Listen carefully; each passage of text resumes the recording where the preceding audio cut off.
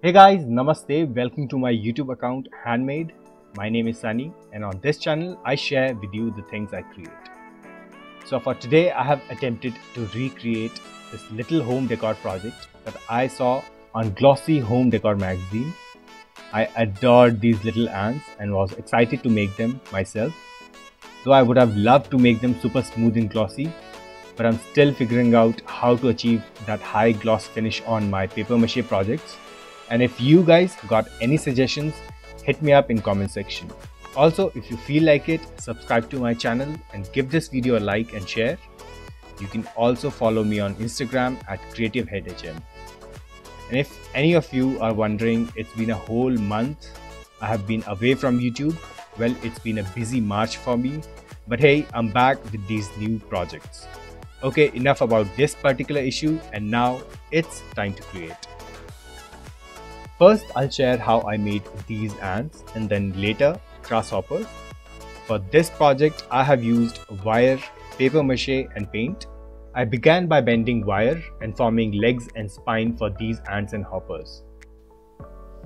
For ants, I have a spine and 3 sets of legs.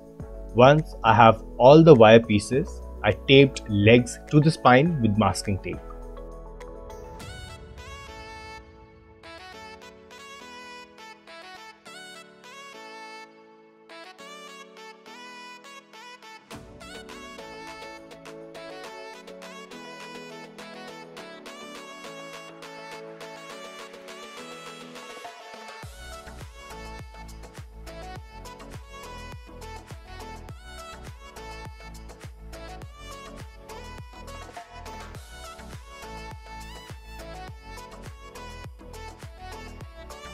Then I applied a little paper mache on this wire body at first and let it dry.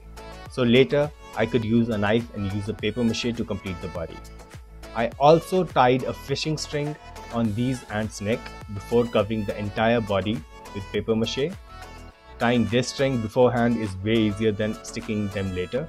Trust me on that. I forgot to do this step on hoppers and it was not easy to glue them later. Anyways, now that I have ants ready, I set them to dry and worked on hoppers.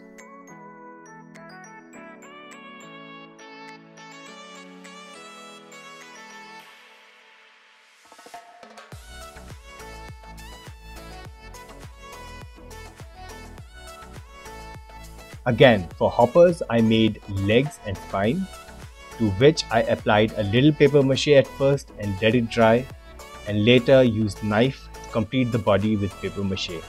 I did this because it was way easier to apply paper mache on a solid thing than on wire. And then once both ants and hoppers are completely dried, I prepped them to paint. For that, I covered parts of legs I don't want paint on with some paper and masking tape. And then spray painted entire thing with white paint. At this point, these are blank canvases. For ants, I painted different prints on them, and for hoppers, I took inspiration from these glossy magazines and painted everything with gold. But to add a little something personal, I painted hoppers' wings with green acrylic paint with pearl finish.